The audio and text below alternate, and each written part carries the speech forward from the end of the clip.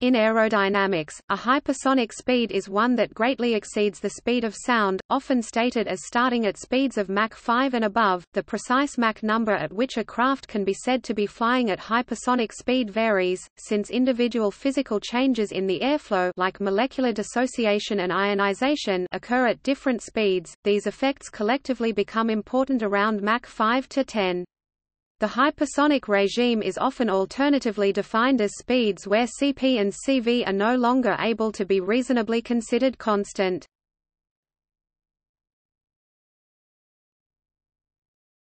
Topic: Characteristics of flow. While the definition of hypersonic flow can be quite vague and is generally debatable, especially due to the absence of discontinuity between supersonic and hypersonic flows, a hypersonic flow may be characterized by certain physical phenomena that can no longer be analytically discounted as in supersonic flow. The peculiarity in hypersonic flows are as follows: shock layer, aerodynamic heating, entropy layer, real gas effects, low density effects, independence of aerodynamic coefficients with Mach number.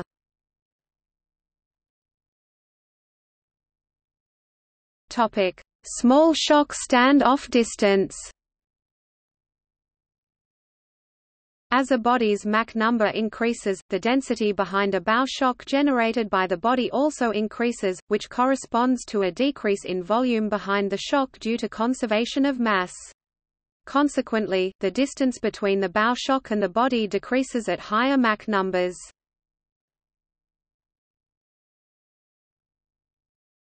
Topic: entropy layer. As Mach numbers increase, the entropy change across the shock also increases, which results in a strong entropy gradient and highly vortical flow that mixes with the boundary layer.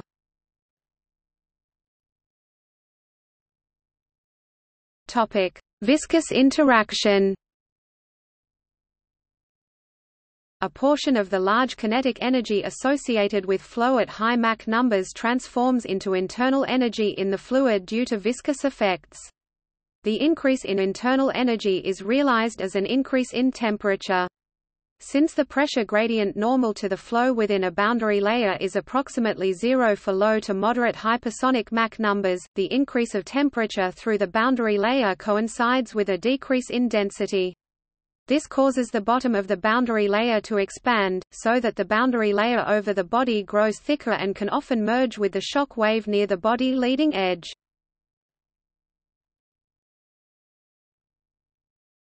Topic: high temperature flow. High temperatures due to a manifestation of viscous dissipation cause non-equilibrium chemical flow properties such as vibrational excitation and dissociation and ionization of molecules, resulting in convective and radiative heat flux.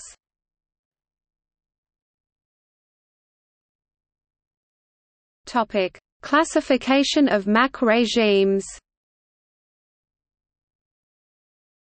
Although subsonic and supersonic usually refer to speeds below and above the local speed of sound respectively, aerodynamicists often use these terms to refer to particular ranges of Mach values. This occurs because a transonic regime exists around m equals 1 where approximations of the Navier-Stokes equations used for subsonic design no longer apply, partly because the flow locally exceeds m equals 1 even when the freestream Mach number is below this value. The supersonic regime usually refers to the set of Mach numbers for which linearized theory may be used, for example, where the air flow is not chemically reacting and where heat transfer between air and vehicle may be reasonably neglected in calculations. Generally, NASA defines high hypersonic as any Mach number from 10 to 25, and re-entry speeds as anything greater than Mach 25.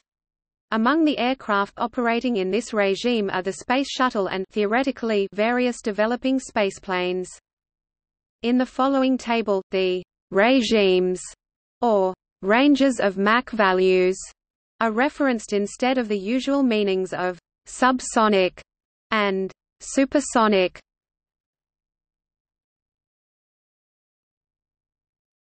Topic: Similarity parameters.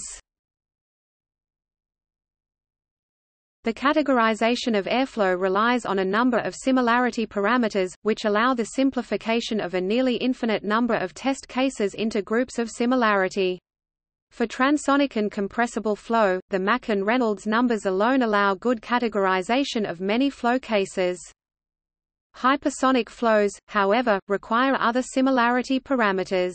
First, the analytic equations for the oblique shock angle become nearly independent of Mach number at high ~10 Mach numbers. Second, the formation of strong shocks around aerodynamic bodies means that the freestream Reynolds number is less useful as an estimate of the behavior of the boundary layer over a body, although it is still important. Finally, the increased temperature of hypersonic flows mean that real gas effects become important. For this reason, research in hypersonics is often referred to as aerothermodynamics, rather than aerodynamics. The introduction of real gas effects means that more variables are required to describe the full state of a gas.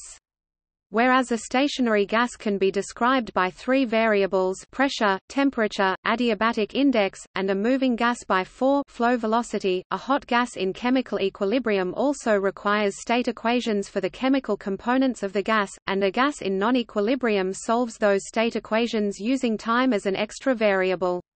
This means that for a non-equilibrium flow, something between 10 and 100 variables may be required to describe the state of the gas at any given time. Additionally, rarefied hypersonic flows, usually defined as those with a Knudsen number above 0.1, do not follow the Navier-Stokes equations. Hypersonic flows are typically categorized by their total energy, expressed as total enthalpy megajoule per kilogram, total pressure kPa/MPa, stagnation pressure kPa/MPa, stagnation temperature K, or flow velocity kilometer per second. Wallace D. Hayes developed a similarity parameter, similar to the Whitcomb area rule, which allowed similar configurations to be compared.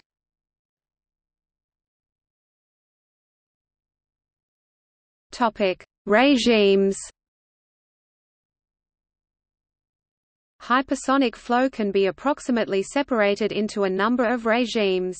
The selection of these regimes is rough, due to the blurring of the boundaries where a particular effect can be found.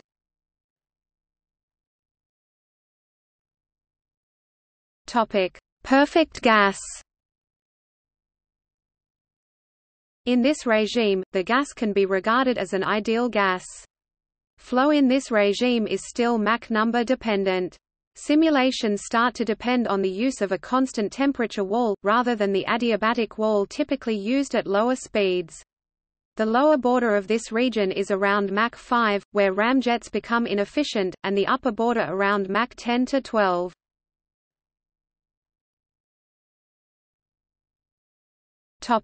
Two-temperature ideal gas.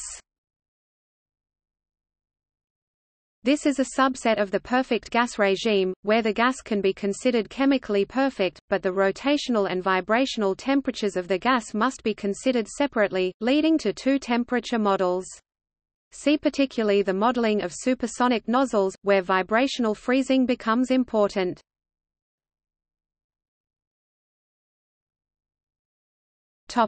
Dissociated gas.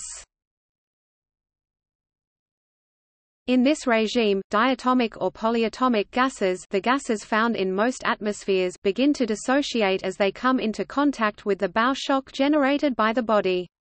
Surface catalysis plays a role in the calculation of surface heating, meaning that the type of surface material also has an effect on the flow.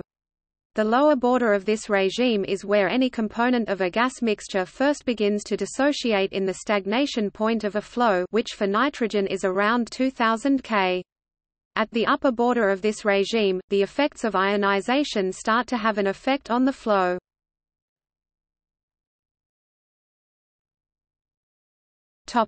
Ionized gas. In this regime, the ionized electron population of the stagnated flow becomes significant, and the electrons must be modeled separately. Often the electron temperature is handled separately from the temperature of the remaining gas components. This region occurs for freestream flow velocities around 10 to 12 km per second. Gases in this region are modeled as non-radiating plasmas. Topic: Radiation-dominated regime. Above around 12 km per second, the heat transfer to a vehicle changes from being conductively dominated to radiatively dominated.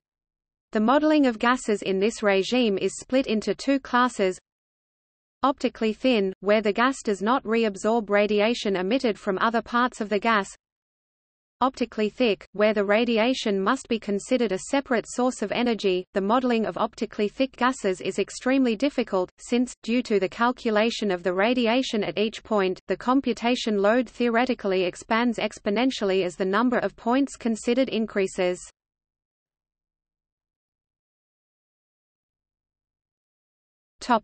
See also: engines, rocket engine, ramjet, scramjet, reaction engine, Sabre, LAPCAT design studies, missile, Shaurya missile, ballistic missile, India entered production, BrahMos 2 cruise missile under development, 9K-720 Iskander short-range ballistic missile, Russia currently in service, other flow regime, subsonic flight, transonic, supersonic speed.